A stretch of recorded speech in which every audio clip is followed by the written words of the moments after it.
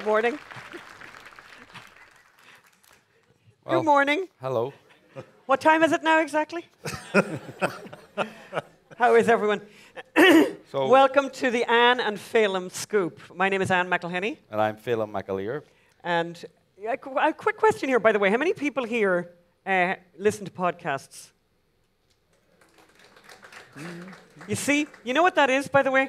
That's the Mark Steyn Cruise group, you see. More sophisticated than the average. Yes. You know, that's actually the truth. So we're doing, this is a very unique, as Andrew said, it's a very unique setup. It's a kind of an Anglo-Irish cooperation where our podcast, Mark has very kindly handed over in a sort of pre-Brexit backstop Anglo-Irish cooperation, handed over his show to our... control of his show. Control of his show to our podcast. Very backstoppy. Which is the Ann Phelim Scoop. So this is like a live backstop, in fact. So any children perhaps should maybe leave. Can I just say, I never thought of the word backstop in a sexual until way. he started. Until he started the other night, and now I can't get it out of my mind. No. They'll have whole sections for it in the shadier bookstores of Ketchikan by the time we get there. So, welcome to the Ann Phelim Scoop. I have to have Mark's bio here because he's so accomplished, so I'm going to be reading some of it. But our very special guest today is Mr. Mark Steyn, and many of you watching out there will know who he is, but for those, we'd like to introduce him. I think this group is probably more aware than the average. We're on the Mark Steyn, because we're on the Mark Steyn Cruise to Alaska. So the best way to think about Mark Steyn is to think of Denis Healy, the former Chancellor of the Exchequer. He was who 10% of the audience are very familiar with. This is the Mark Steyn Cruise. This is we all know who Denis Healy is. Well, Denis Healy was... Any Denis Healy fans in the house tonight? Come on! Yeah. So Denis Healy was a man of the left, a former member of the British Communist Party, actually, who also served in Anzio. But he had a huge interest in music, painting, and poetry, and he attributed his success in life and politics to having a hinterland. An interest in a life outside politics, and to me that sums up Mark Steyn. You know, he is so successful and so accomplished because he has many hinterlands. In fact, you could say his hinterlands have hinterlands. You know, so who is he? He was born in Canada. Spent his early career in the UK. I'm missing some of your newspaper achievements here. Musical theatre critic at the Independent, film critic of the Spectator, where he was a colleague of some person called Boris Johnson, I believe. Later became political columnist at the Daily Telegraph, written for every major newspaper on the planet, I would say. OC Register, Irish Times, Jerusalem Post, National Post. The list goes on. So his interests and books include Broadway. He's written Broadway Babes Say Goodnight, Musicals Then and Now, A History of the Musical Theatre. In my opinion, he's one of the greatest living obituary writers. It's one of my favorite books. We'll be asking you some questions on it later on.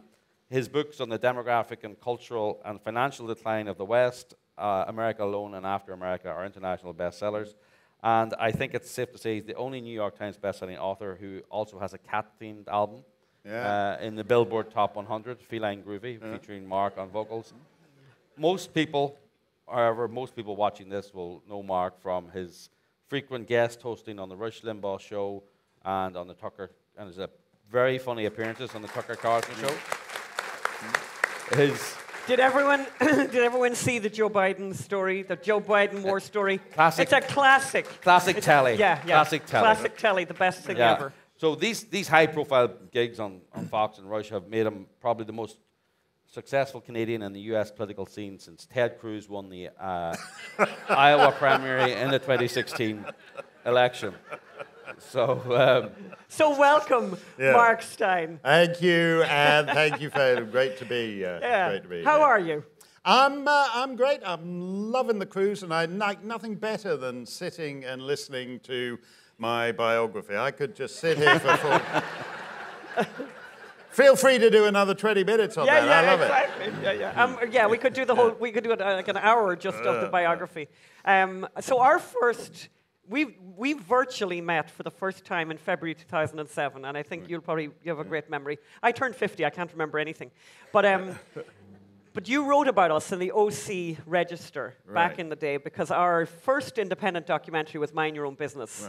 Right. And you wrote very, very kindly about us, and that's how our friendship started. And I think then I feel like the very first time we met was actually up in Burlington, where we had that interview did. I think actually we met in a courthouse, oddly enough. Oh, we did meet in a courthouse. Sorry, Phelim yes. and Ann very kindly for the DC Court of Appeals, which is a Michael Mann. As part of the interminable torpor of this Michael Mann climate change case, has been going on for 7 years now. And what I loved, because as I've said to a few people here, I think Americans are too deferential to judges. And I loved Ann and Phelim arrived. I know. And they come into the courtroom, and they Phelim's had like a long flight from Los Angeles. He's like a little, he's a little thirsty. It's been a stressful flight. He just goes up to the pitcher of water that is reserved for their lordships, or whatever you call them in the US, and helps himself to, and takes this huge pitcher of water and leaves like about I did leave something. an ounce and a half for the 3 appeals judges between. That's how to treat judges. Yeah, that's absolutely right. I love it. Yeah, and that case has been really, really rocking along, right, Mark? Yeah, it's great. How many years ago was that? It started 7 years. It's a 270-word blog post, and it's been litigated now for over 7 years. Fabulous. I'm unlikely to live to see it resolved in my lifetime, so it'll be Michael Mann versus the estate of Mark Steyn by the time there's an actual verdict. Exactly. I want to go back to the biography, actually, because I think this Lord Healy quote is so perfect. And I think there's something so unique about you, Mark, that, if you think about some of us were on the cruise last year, and, we started, and I think you actually announced the first cruise quite late. And so, there was whatever number of us there were. But there was time for the next cruise. And I mean, there was people like basically self-harming themselves. I missed the Mark Steyn Cruise, So they didn't miss it this time, and obviously they had to have a cutoff and everything. And I think the reason that people are here in such numbers, and I think you could have 3 times filled this boat, by the way, with Mark Steyn fans. The only thing is the problem with this, obviously the room here, we couldn't fit any more people in, is because of your hinterland. And actually that's, I think, and it's an interesting, I just think it's an interesting thing, because I think there's so much on the right about punditry. There's so much punditry, and great punditry, fabulous. It's all great and lovely and everything. But, people like music. People like poetry. People like stories. They like nothing more than talking about Miss Saigon. This is what people actually really like doing. And watching bad television are one of our favorite things. Why is it? Have you any kind of explanation for the fact, and I thought it was interesting what was spoken about yesterday, about British politicians having a hinterland, like Dennis Healy, like Julian Fowles. What's wrong with the American politicians that don't have hinterlands? Well, I think I think in a way some of it's driven by the rise of the left and government, because the left wants big government, because in the end, on the left, everything is about government. That's the whole point of it. So everything becomes political, everything becomes government. The conservative position, the proper conservative position, is you have the government you need to enable you to live your life. Life is where all the fun stuff is. And it doesn't have to be the things I'm a bit of an effete Canadian show tunes boy, but, Rush, Rush, for example, loves football. Yes. By which I mean not real football, Phelim, but what they call, for some reason, American football. And actually one of Rush and I, he once asked me a question about football, because Rush always takes the day after Super Bowl Sunday off. So I'm there always on the Monday morning after Super Bowl Sunday, having to talk about this thing that's happened the day before. And I'm doing my best, I'm bluffing. I'm pretty convincing. I thought the Janet Jackson number during the 7th inning stretch was really terrific. I got the crowd with me all the way, and then I'll make some fatal error, and everyone will know I haven't a clue what I'm talking about. And people complain when Rush talks about Rush has a life, and football happens to be what he likes, and tap dancing or Elton John. Yeah, he likes Elton. He likes Elton John, and life is where life is lived, and so getting excited because this particular candidate is up 2 points in a swing district in Iowa is not really where life is lived. And if you live in New Hampshire, as I do, I think you feel it particularly strongly because you get to know every single political candidate far better than you would ever want to know anyone. I don't know my children as well as I know Phil Gramm because he camped out outside my house when he was running in 1996. And I don't want to know Phil Gramm. No. I'm ashamed I remember him. And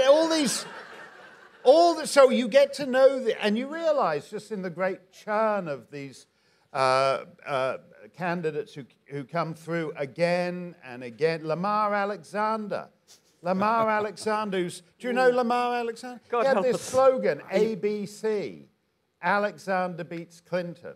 Remember your ABC, Alexander beats Clinton.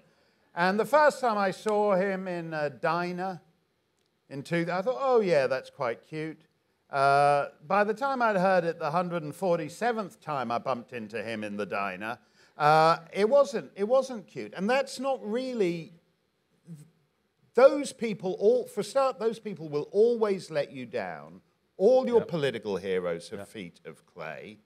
And in the same way, your musical heroes or your sporting heroes certainly do not let you down on anything like the same scale. So if you're going to be emotionally invested in someone, it's much better to be emotionally invested in a great sportsman or a great explorer or a great composer than it is with some guy who's running in the New Hampshire primary, because that guy is going to screw you over.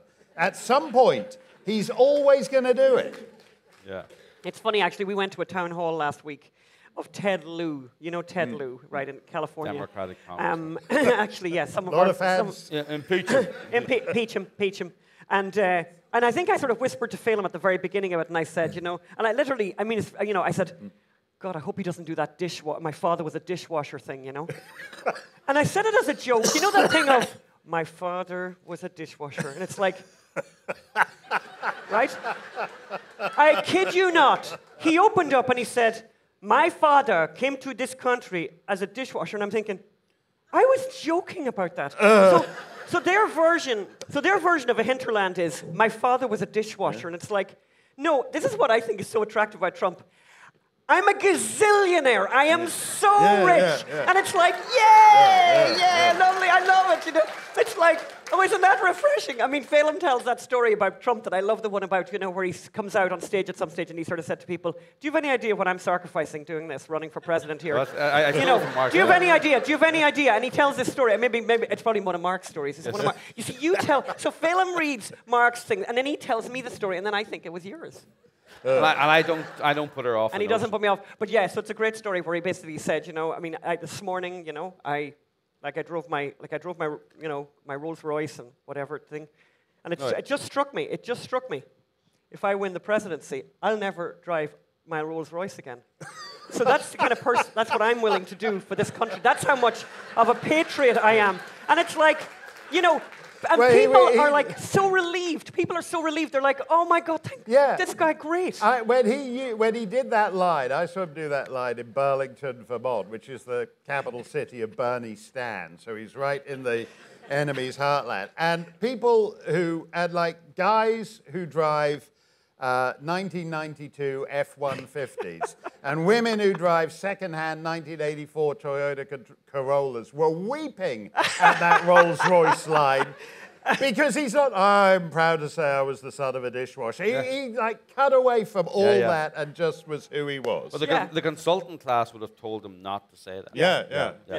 And it's like, I mean, I think that was what killed it for Mitt Romney. You know, it was like, he basically, you know, oh yeah, I know, whoever grown there, we should all groan. I mean, Mitt Romney, oh, I mean, how sad, you know, the guy was embarrassed for being wealthy, you know. He was embarrassed for being successful. What a disaster. So, let's talk about your dear friend. Your dear friend, your old colleague, and actually, I can claim him as my boss because I once wrote a freelance article for The Spectator and received 175 quid for it. Really? And Boris. Well, that's 75 more than I got. That's, Boris put the very catchy headline of it on it: "Happy Hookers of Eastern Europe." He did. Yeah.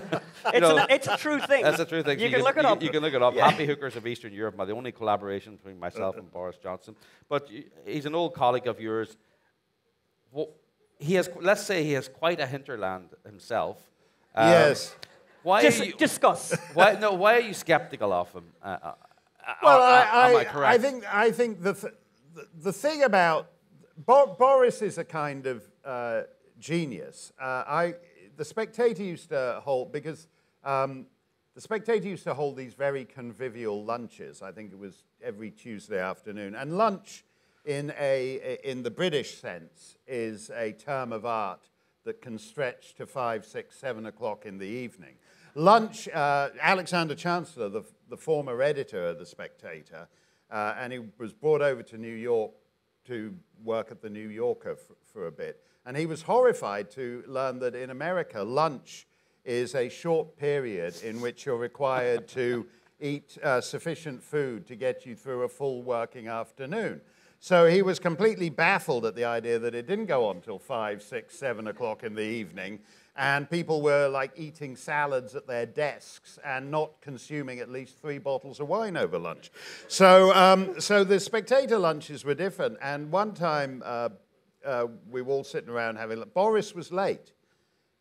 He arrived about 40 minutes late. He pushed open the door, and we all looked up, and he goes, "Sorry I'm late, but I just woke up this morning, and I had this incredible vision. I realized I was going to be Prime Minister one day." And we all burst out laughing.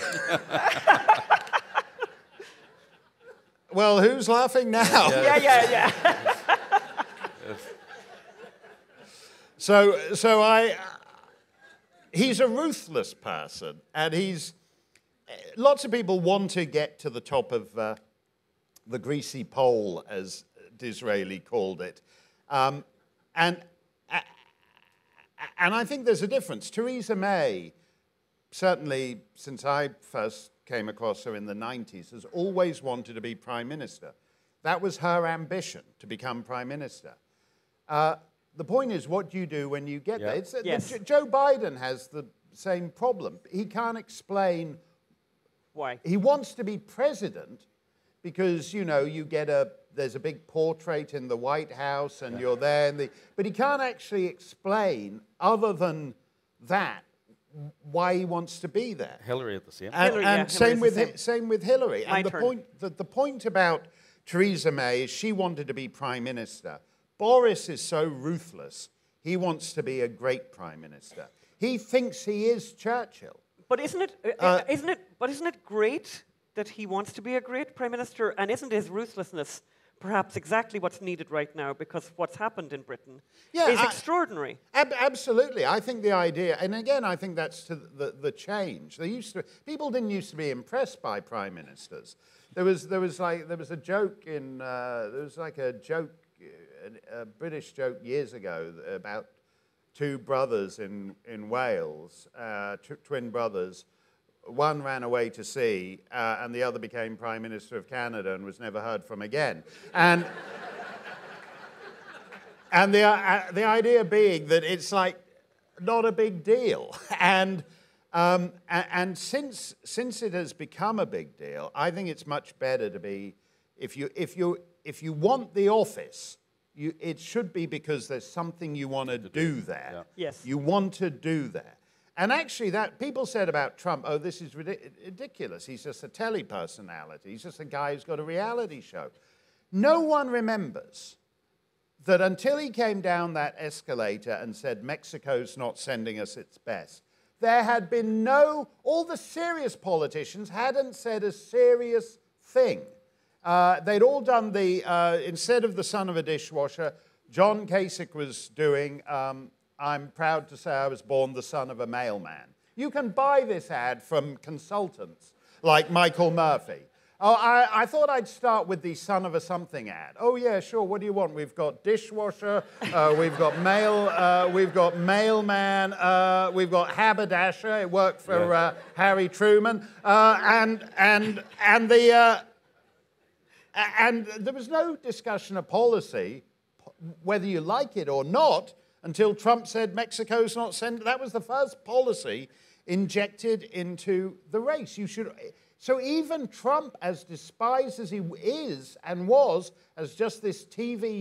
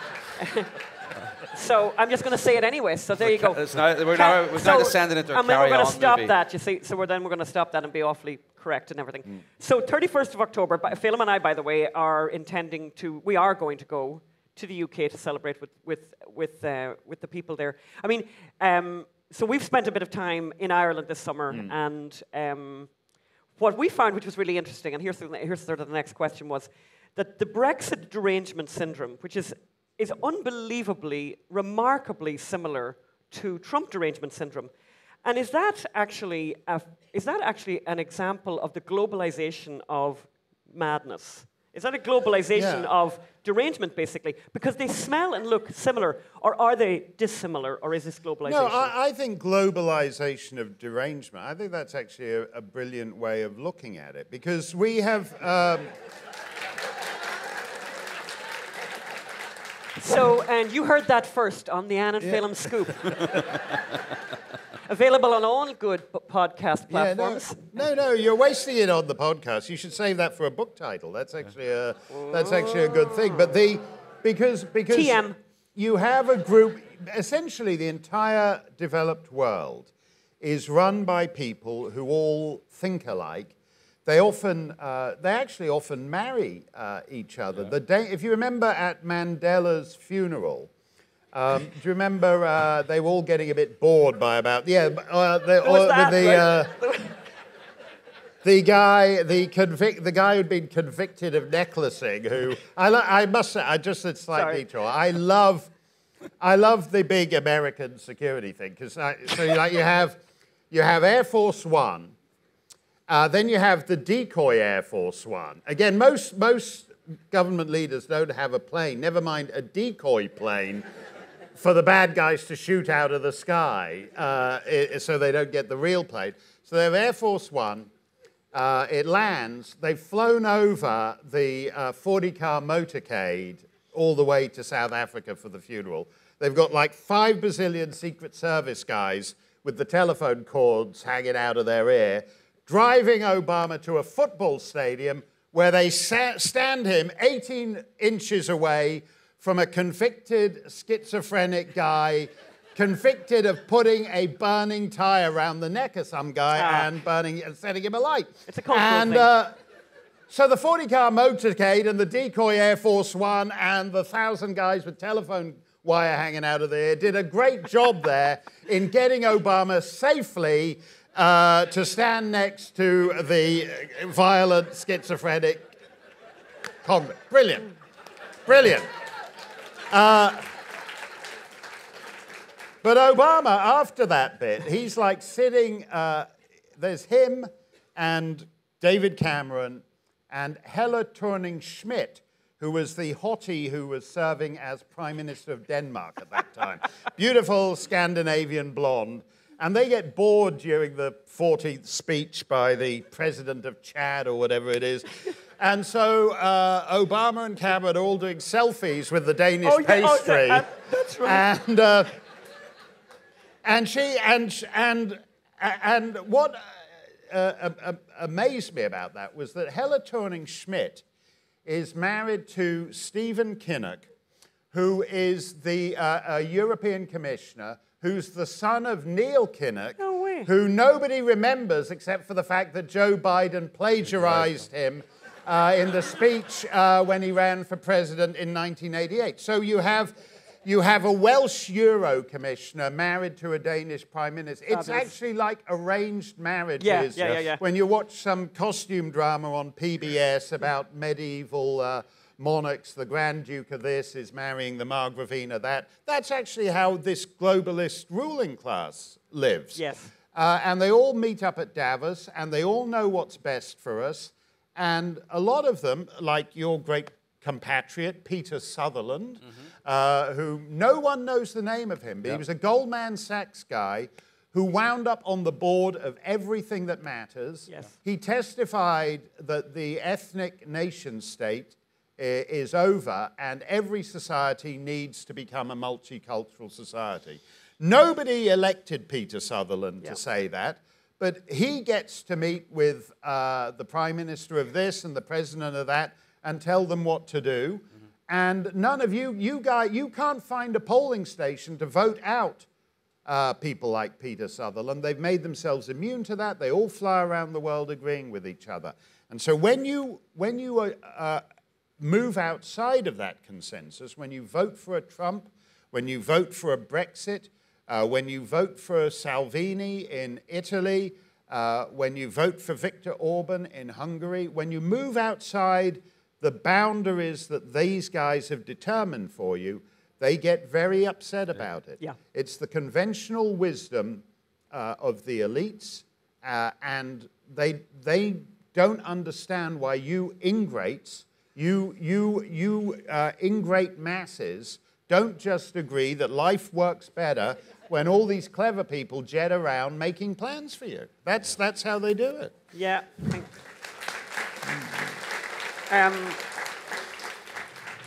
Funny, we have on the show, on this new podcast that we've started, we actually have a section that we're going to have every week on Trump derangement. And I mean, I kind of make a joke about it, but it's actually really sad.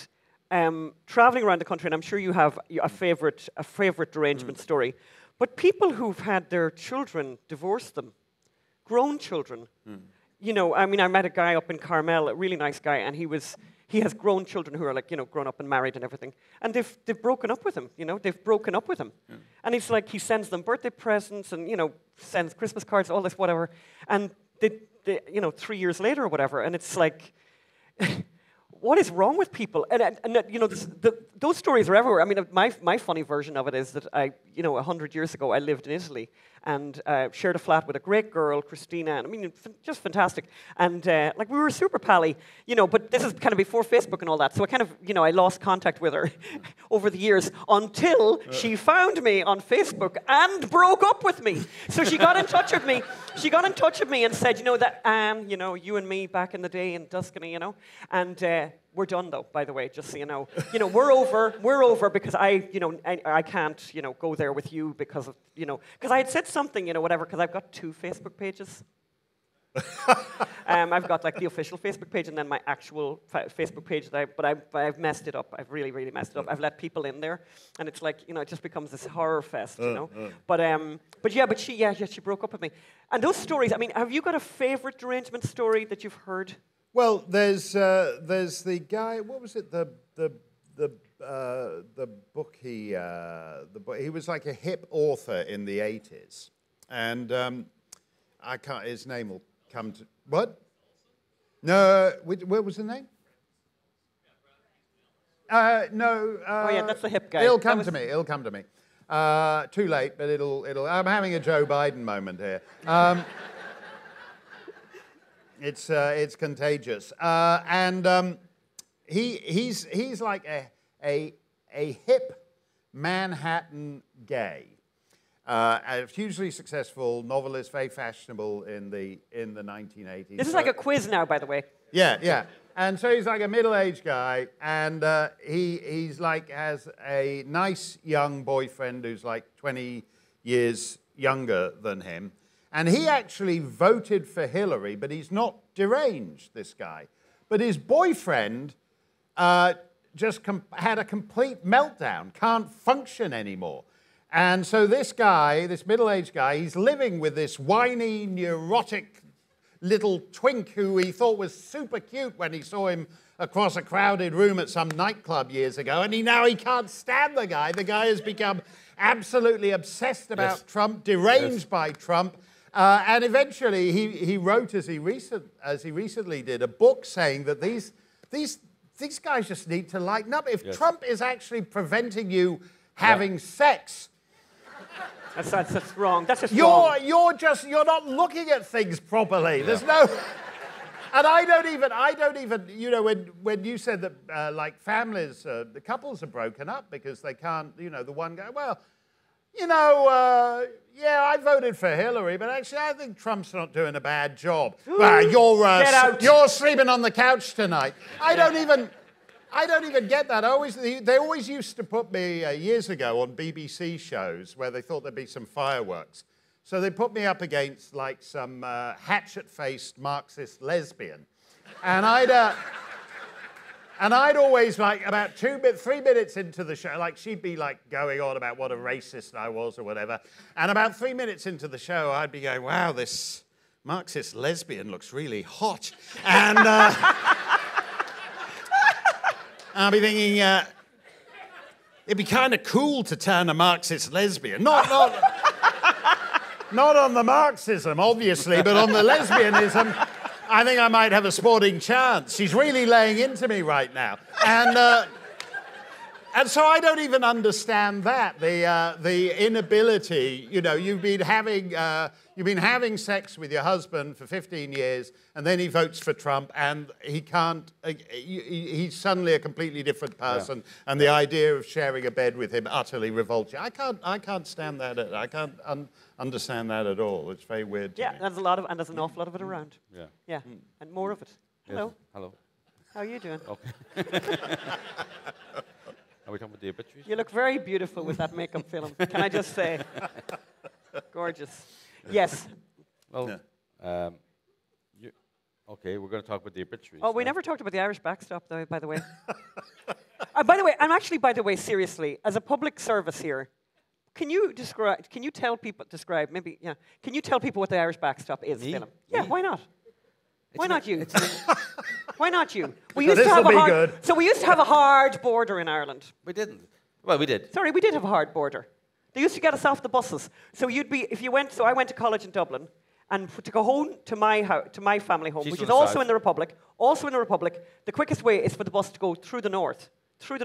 So the bus would come to the border, and they'd get out, and you know, there was quite a lot of argy-bargy. They'd get everyone out of the bus, and make you stand in the rain for a while, just to piss you off, and then get you back on the bus again. But that was nothing to do with the EU. That was because Mark's Because people relatives were killing my relatives. Correct, they were blowing them up. And And my we did a good, relatives and then by were the trying way, to we kill did Mark's yes, relatives. our people did a good job of blowing up the other people. Yes, too. that was nothing to do with the European Union. It was like, it was actual. It's called a border. I have. You know, you And there was a always conflict. say this as if I've personally assassinated 5 members of your family. I had a great uncle who was given a full military funeral by the IRA. Oh, which isn't that is, lovely? yeah. You must be How so about proud. that? Any IRA supporters in the house today? Yeah. Good No, luck. so the backstop is an Irish myth.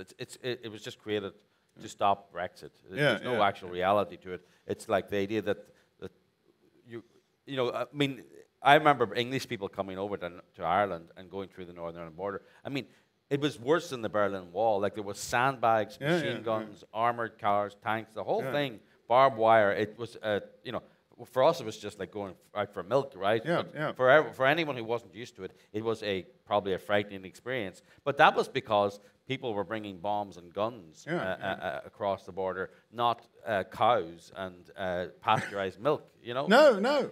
So the idea that they would bring back this militarized border, and that's what the backstop is. The backstop is we must have free movement between the borders.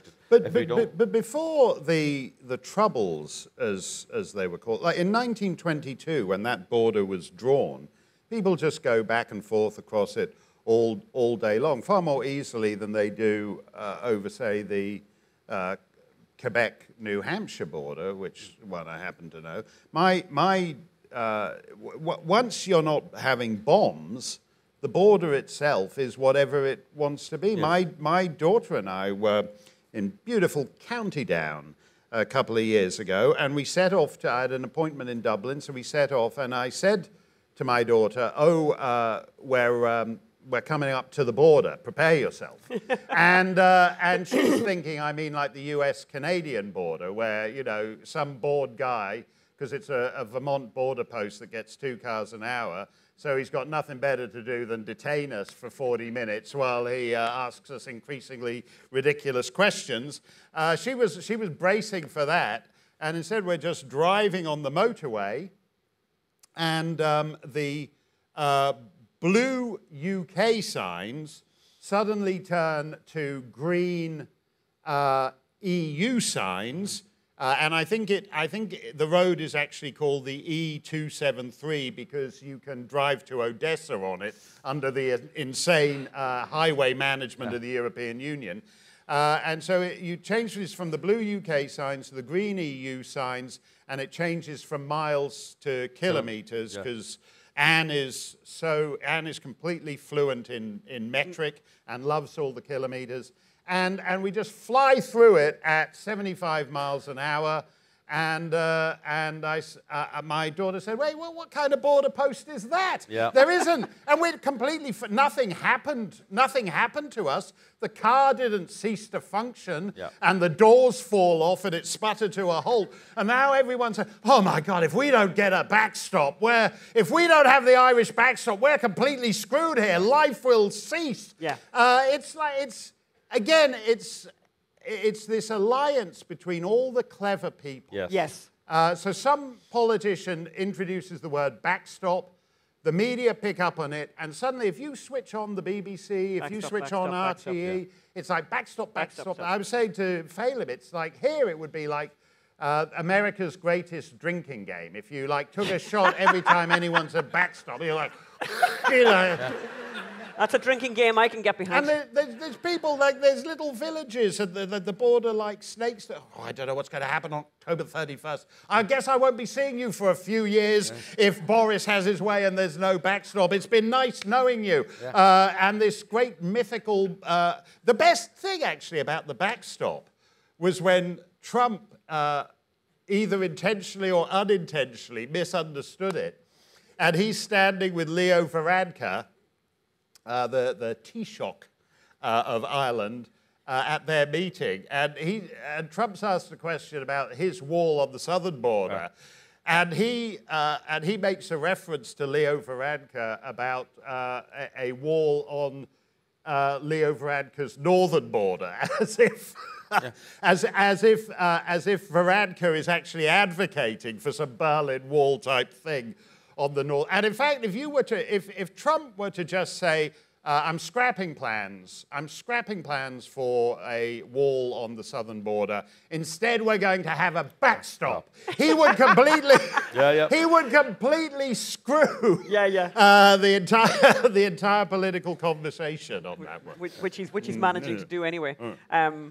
It's interesting you mentioned the Berlin Wall, because it's a perfect segue into my next thing, except for I just wanted to mention one thing, which was, so when we were in the UK, I'm talking to Claire Fox, by the way, who's an MEP for the Brexit party, and she was describing, and I don't know how well so many people know about this Brexit thing. It is kind of an extraordinary thing that the people voted in a referendum. And that, you know, in lots of parts of Britain, a bit like in California, your vote often doesn't count. But in Brexit, every vote counted, and they made it really clear to people that their vote counted. Most important vote of the generation. And Claire was like traveling around the country, and she said like that, you know, she went to her hairdresser in Wales, you know, some regular person who said, oh, we did a big debate about it last night in the house, and you know, Joe, he's very good on the computer. He did the Googling. So Joe did the Googling, and the rest of us, what we did was put a big chart up, the pros and the cons. So people took it super seriously, like the people doing the Googling in Wales. And those people, 3 years later, you know, this thing hasn't happened. And you know, if it doesn't happen, I just think Britain, well, certainly the Conservative Party are done. You know, I think they're gone. Well, I think it would also be, you would see that actually we have moved into a post-democratic age. Yes. If you listen to the arguments the globalists make, the basic argument is that everything now is too complicated for ordinary people You're too stupid to understand. Vote. Yeah. Which is basically saying the masses are just too stupid. Yeah. That's sort of baked into democracy. That is the nature of it. Democracy presumes that some guy who is the most brilliant mind, when it comes to determining the arrangements for the government of the jurisdiction he's in, his absolutely brilliant mind has the same weight as some guy who left school at 11 and doesn't know anything. Yeah. And so the arguments are becoming explicitly anti-democratic. They're saying, oh, Brexit, people didn't understand what they were being asked to vote for. Yeah. You could make that argument about anything.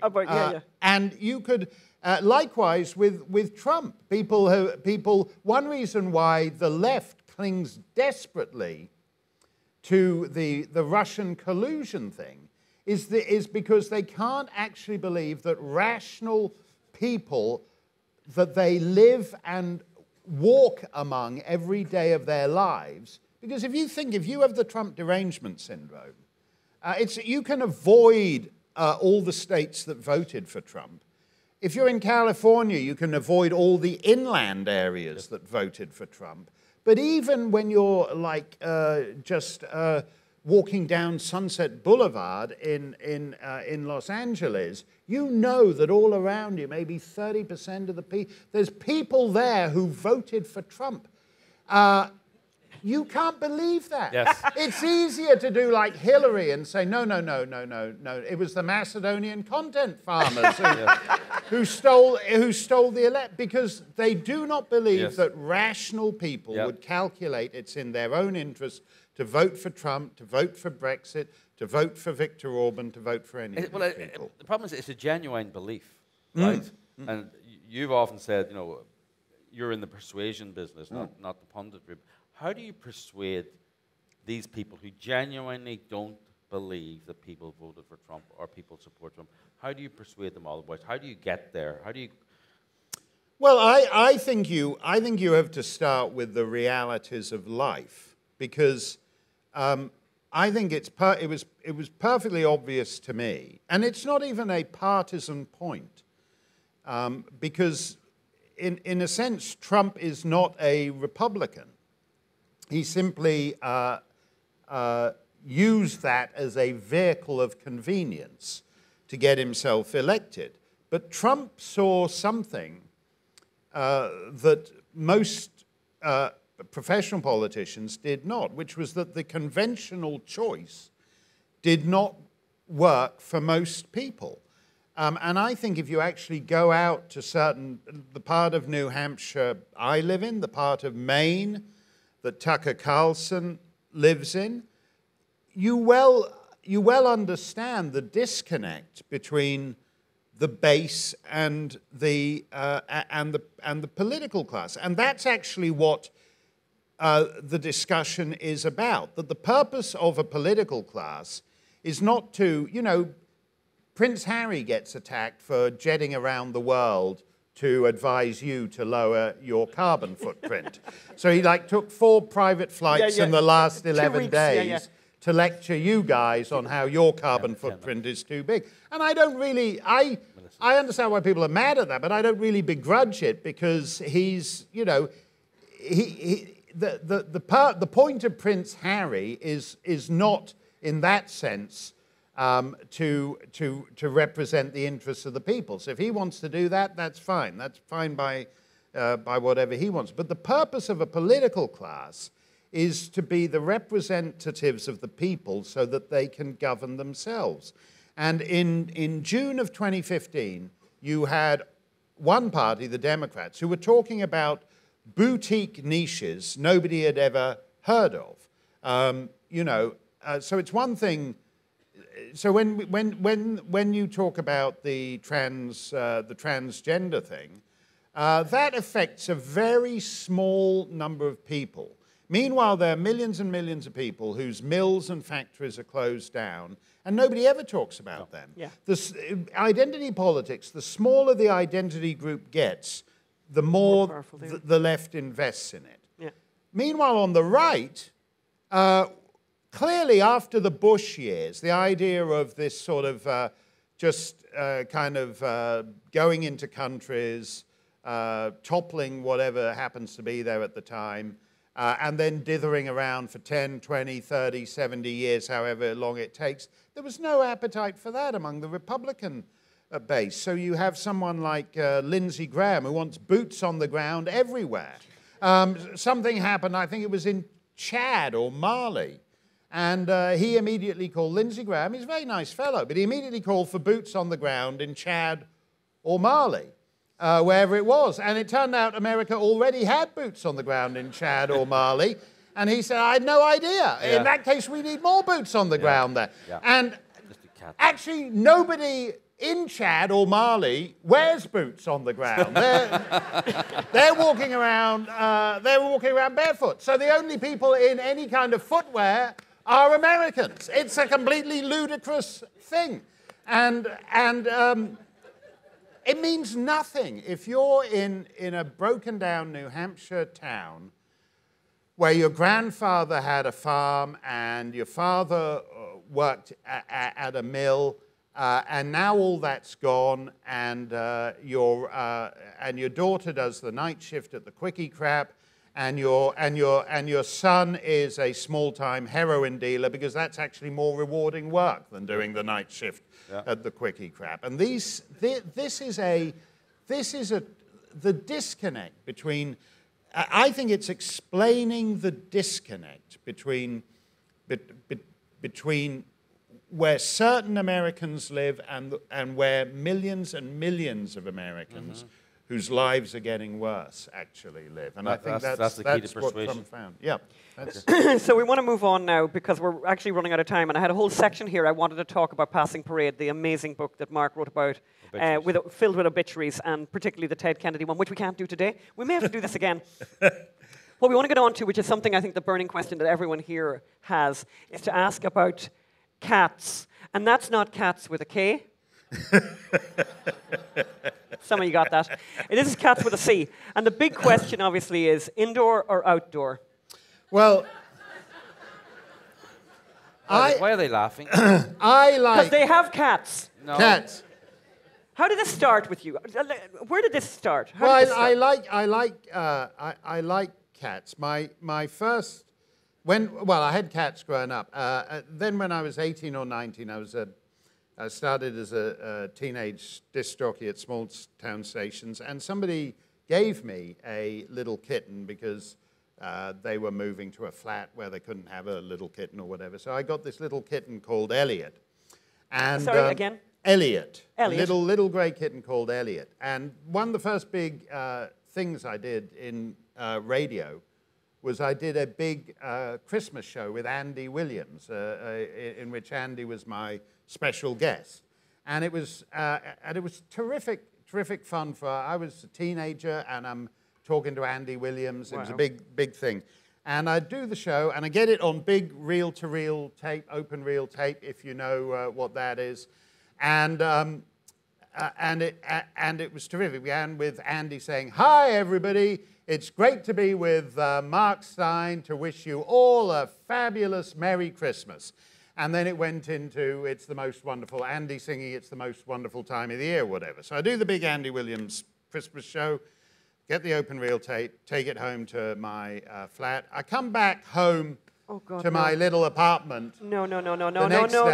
And I open the front door, and there's my cute little kitten, Elliot, playing with a ball of string. And I think, oh, isn't that cute? And then I think, wait a minute. Oh, no. Why is he playing with a ball of wool? I don't knit. And I realized to my horror that he's chewing up the start of the Andy Williams Christmas show. So he chewed up all the bit where he was going, "Hi, everybody, I'm Andy Williams." And I had to go through. I found the tape. I whirled it all back on. And I had to take it back to the radio station and find bits where he used the same consonant and vowel sounds in the course of the... So my great Andy Williams Christmas show began with Andy going, "Hi, everybody, welcome."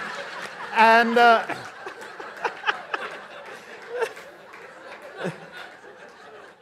you know, I'm asked a lot, what is true love? What is true love? True love is not murdering a cat. Boundless love, absolutely love without borders. The purest kind of love there is keeping a kitten who's eaten the front of the Andy Williams Christmas show. It's Okay, go to the cocktails now. So I really would like to, I think we should have a whole session on cats for the cat people here. Just quickly, how many cat people have we got here? Yeah. What's your present cat called? I've got my third. I had a third cat who I miss very much. Is in a music video made actually because he's a hugely corpulent cat. Yes. And TJ, who died about just a little under a year ago. So I have two cats at the moment called Marvin and Bron, and then a little outdoor kitty who has just taken he's figured I'm a big softie, and so he swings by twice a day just to hang out. But he's like standoffish. The thing I like about cats, Rudyard Kipling, The Cat That Walked by Himself, which is from the Just So stories. And this idea that the cat, you can domesticate anything. You can domesticate a dog, you can domesticate a goat, you can domesticate a cow. You can never really domesticate a cat because no matter how fond and cuddly and purring a cat is, a cat will eventually, just like at one point, will just want to go and, you know, sit in a tree and sort of stare at you with a look of cool contempt for a couple of hours. A cat is very, in my experience, a cat is very much like a woman in that respect, you know. It's no, you know what I mean. It's like sometimes they need I'm just talking about the Marxist lesbian on the BBC again.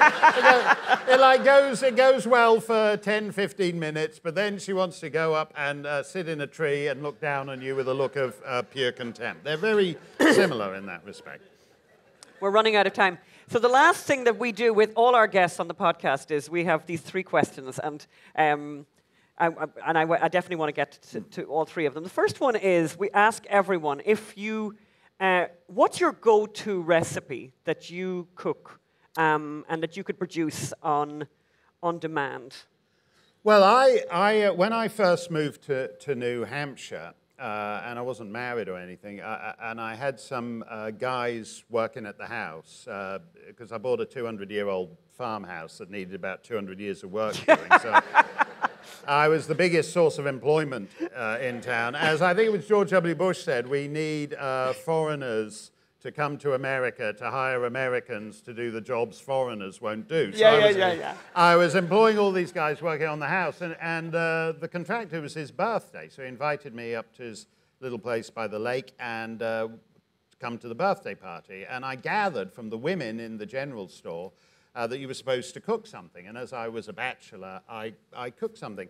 And I started off to make a Boston cream pie, which everyone knows. It's like an American staple. But because I had this old oven that was a bit quirky, it didn't work quite. So the sponge came out sort of wasn't really usable enough for the 2 layers.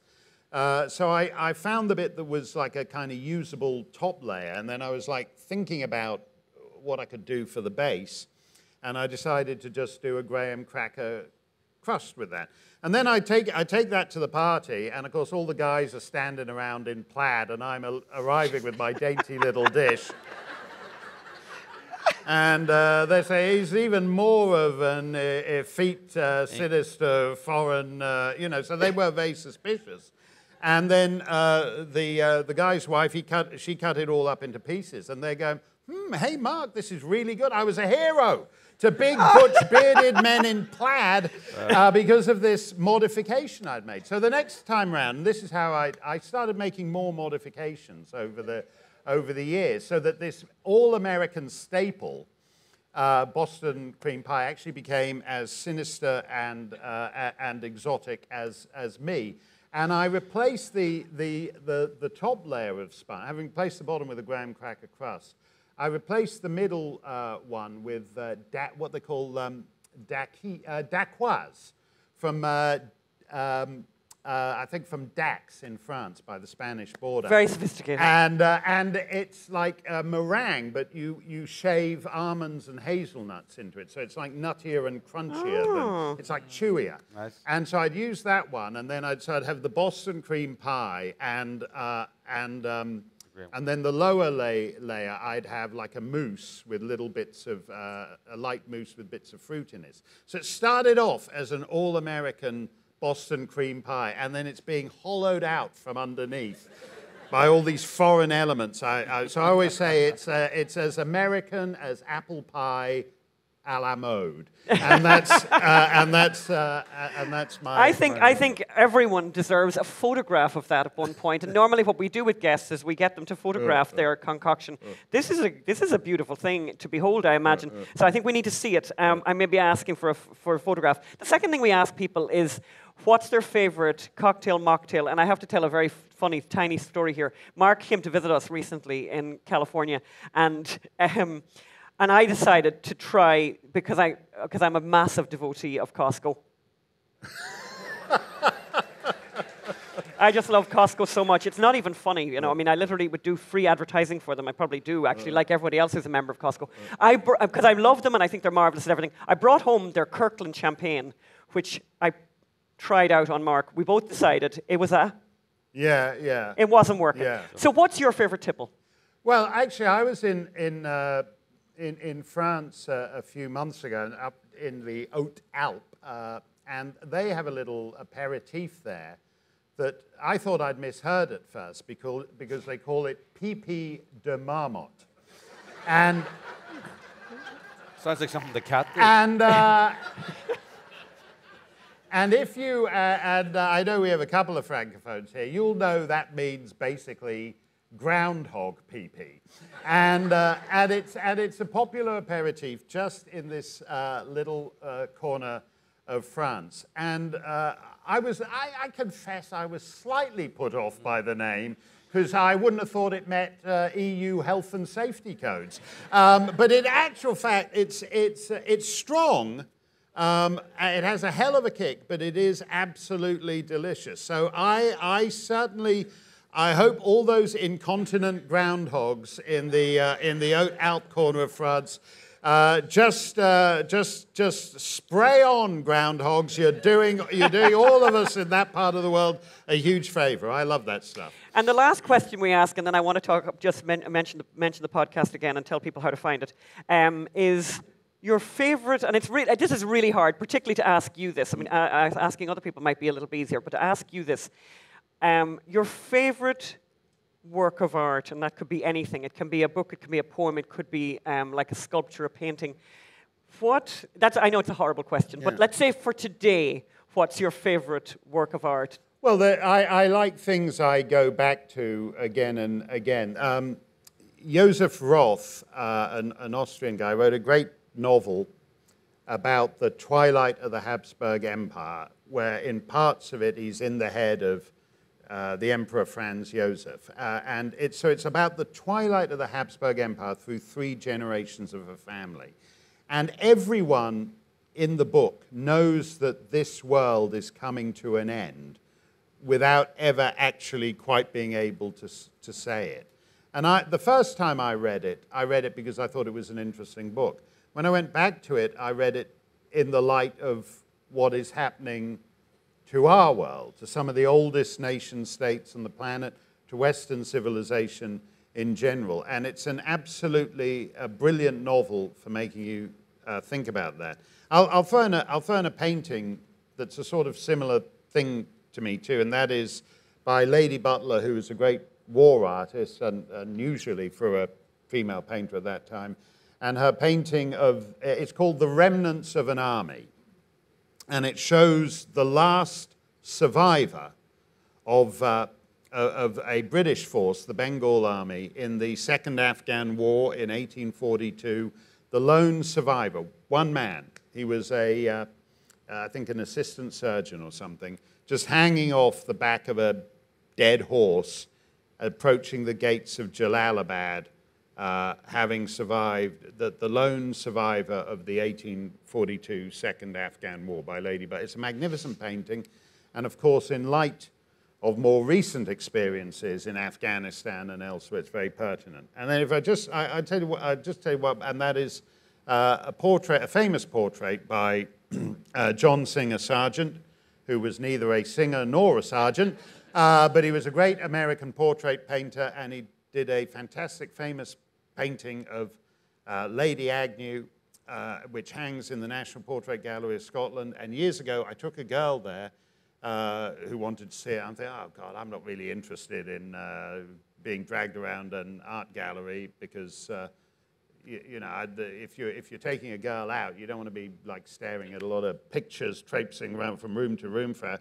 And we got to the portrait of Lady Agnew by Sargent, and she looked just like the woman in the paint. It's a slightly bigger chair than this, and she's like leaning on it, looking sort of kind of languid and enigmatic as she stares toward the painter, which is languid and enigmatic is good.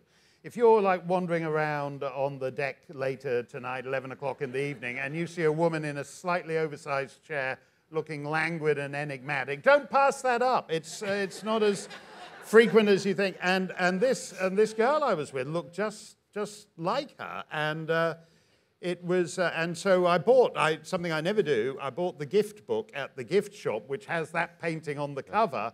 And I had about the best weekend of my life after that.